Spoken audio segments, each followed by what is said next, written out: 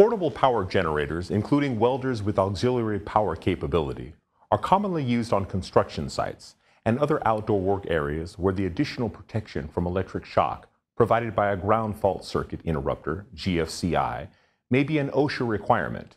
Under certain conditions, an electric shock from 120 volts AC can kill depending on the length of the shock, path of flow through the body, amount of current, and the surrounding, i.e. damp or wet conditions.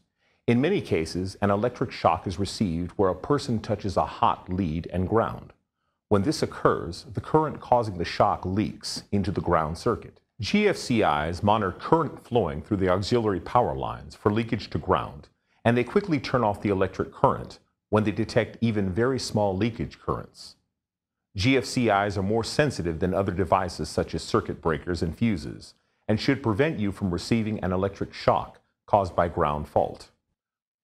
While GFCIs greatly reduce the likelihood of a dangerous electric shock when using equipment powered by a generator, you should understand the following limitations of GFCIs.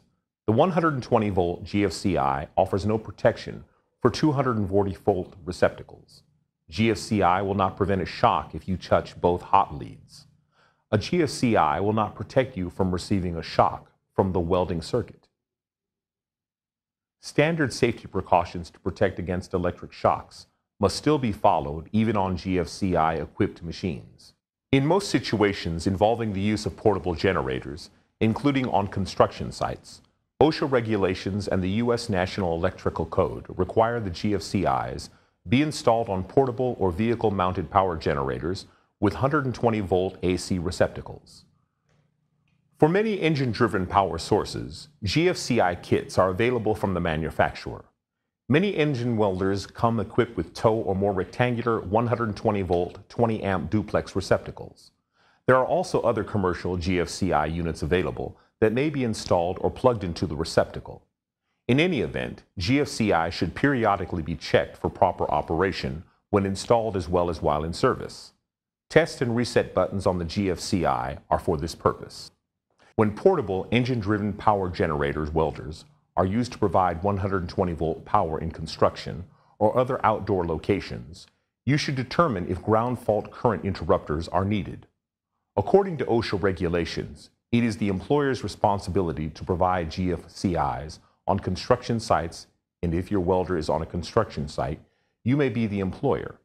OSHA inspectors check for GFCI on portable generators, so be warned. Space limitations will not allow us to fully cover all federal, state, and local regulations pertaining to the use of GFCI on auxiliary power generators. Our goal is to help you understand a little bit about GFCIs and when they may be required on 120-volt portable generators. For further information, write to OSHA for the following pamphlets: Ground Fault Protection on Construction Sites, OSHA 3007, Electrical Standards for Construction, OSHA 3097, and Controlling Electrical Hazards, OSHA 3075.